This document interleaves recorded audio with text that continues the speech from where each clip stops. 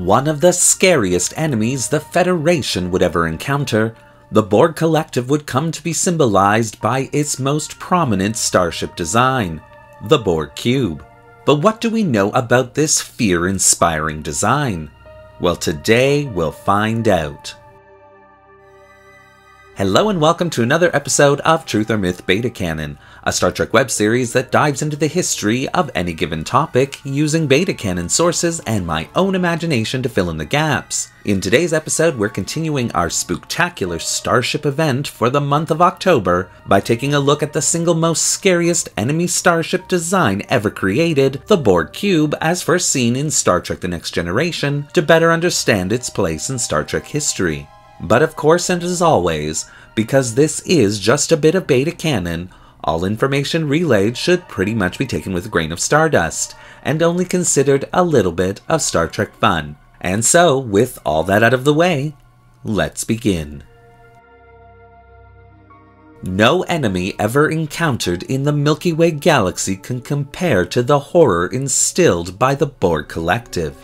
An untold fortune of drones, all forcefully assimilated from conquered alien races, and all connected to a hive mind, was unlike anything the Federation had ever encountered before. Central to the operation of the hive mind within the collective was the Borg Queen. Essentially a physical representation of the hive mind, she would control every aspect of the Borg with ruthless efficiency.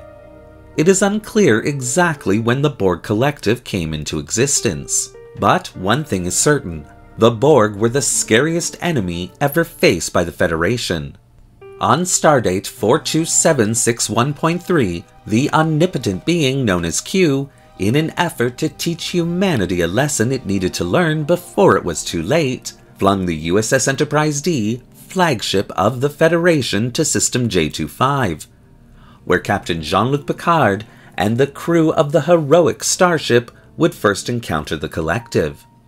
Detecting a cube-shaped vessel in the sector, the Enterprise would quickly discover that their missing outposts along the neutral zone had been the work of this new galactic player, and also just how unprepared for this new enemy the Federation truly was.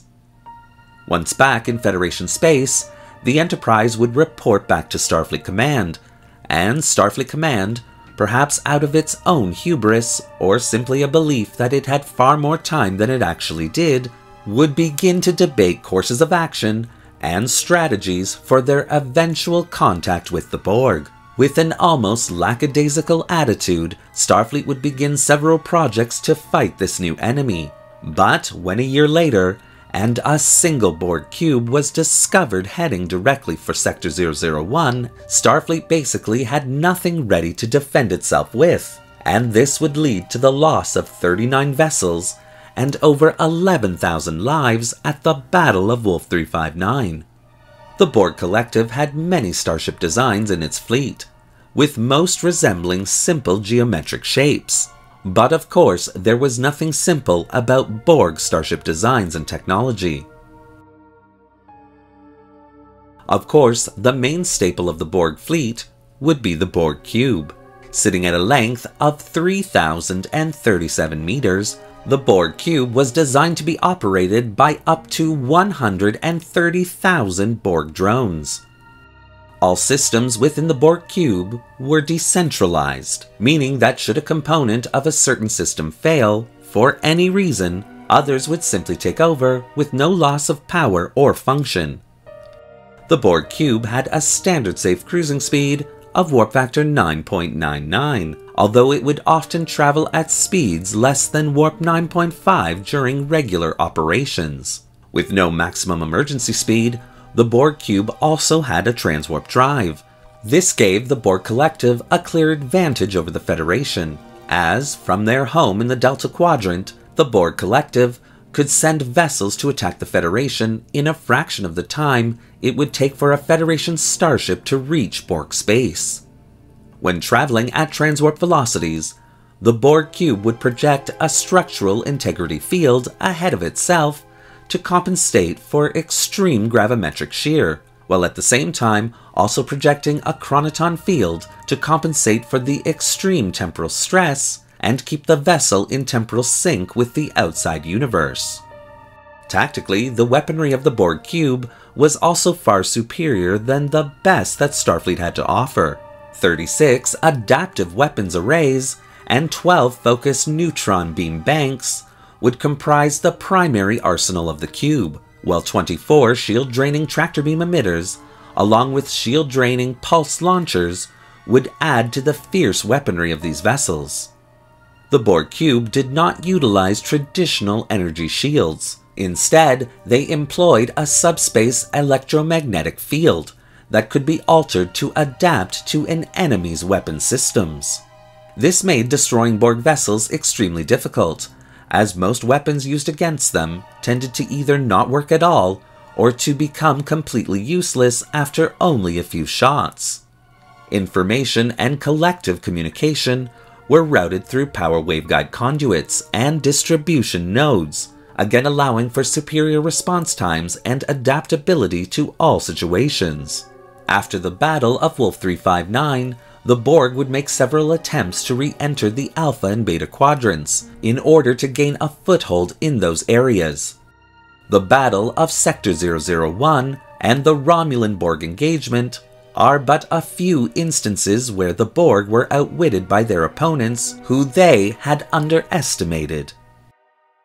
Thankfully, the Borg Collective as we knew it no longer exists. Thanks to the efforts of Captain Jean-Luc Picard and Captain Catherine Janeway in the 2370s, the Borg Collective would become a shell of its former self. Although in 2401, the Borg Queen would make one last play to assimilate the Federation. But now Admiral Jean-Luc Picard and his former command crew, utilizing a restored Enterprise D, would finally put the last nail in the Borg's coffin, ending that chapter for the Borg Collective once and for all. However, it should be noted that another faction of the Borg Collective was recently discovered to exist. This Borg faction, however, does not forcefully assimilate cultures, but rather accepts volunteers into its collective, and has offered its hand of friendship to the Federation. Exactly how this entire situation will play out in the long run has yet to be seen. But for now, the Milky Way galaxy can sleep tight knowing that this gruesome and frightening enemy is no more. Created as the perfect vessel to assimilate the galaxy, the Borg Cube inspired fear into all who were unlucky enough to behold it, earning the Borg Cube its frightening place in Starfleet history. Thank you for watching today's episode of Truth or Myth Beta Canon. What do you think of the Borg Cube, the Borg Collective, and the historical narrative that I've created here? Do you want to see more videos like this one? Well, leave your comments in the section below, and don't forget to like the video and subscribe to the channel, hitting that little bell icon so you won't miss a single video we release. Want to help the channel continue to assimilate Star Trek fans into its collective? Then consider becoming a channel patron, a major help that allows this channel to purchase resources and 3D models to keep it going. The link to our Patreon account is in the description below. Thanks again for watching, and remember, resistance isn't so futile.